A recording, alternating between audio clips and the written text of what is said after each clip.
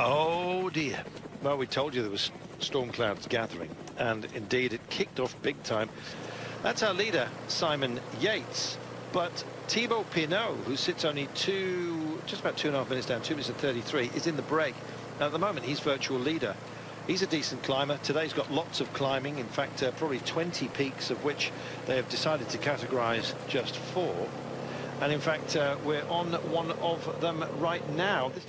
Meanwhile, the mountains points, there are some up for grabs here, and Pierre Roland wants some.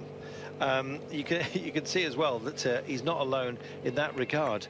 Roland, it's such a major feature of so many breaks early on in this race, and he's been beaten to it by Bolkan Mollema.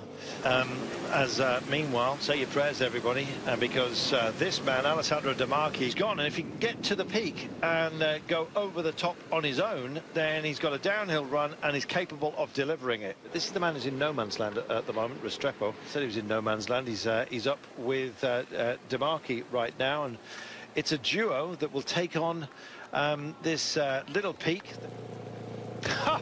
It really is starting to shower here, Sean. It may well come as a blessed relief, and all of a sudden picking this up go the men with the pink shoulders, and this is education first, and maybe in rough conditions. And guess what?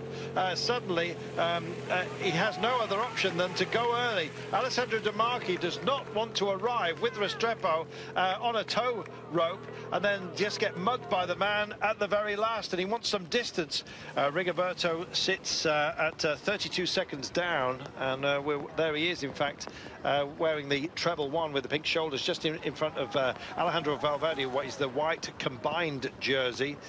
There is Gorka Izagirre, who's up here doing some pacing work, the red jersey of Simon Yates. We've got a proper GC battle raging behind us, and trying to play catch-up, as you can see, Lotto Jumbo, who don't want to get disengaged from the party. And this is that chasing group, and I'm afraid that this has done for the efforts of Thibaut Pinot to go into the red jersey.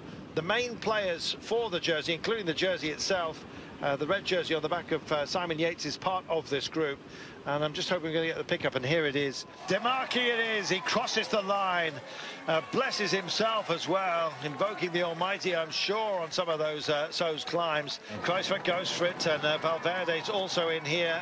Joris Aguirre is there. I don't think there's going to be any gaps here declared by the commissaires. It would be a tough one to call, as it is Kwiatkowski that just rounds out that particular little group. And indeed, the gap, incidentally, back to Thibaut Pinot in the end, between the main players and Thibaut Pinot, was about 19 seconds. Alessandro, you didn't want to finish in a sprint with Restrepo, right? No, if I were the sprint, I think I was for sure second. The only option I had was to try everything on the last climb, and honestly, I didn't feel best leg, but it was just mind. Where did you find this so much energy after a hard stage? I think at one moment today I just say that I had just to try to keep trying and going, because it was really fighting a battle every moment. Every move was looking like the good one, and then they come back. So it was really difficult. Then I just say, okay, I do what the maximum I could, and then we see. 3 years after your last win, how good is it today? A lot, because sometimes you think to miss a bit yourself, and to lose the feeling, and you need to come back first at the line sometimes. Well done, thank you.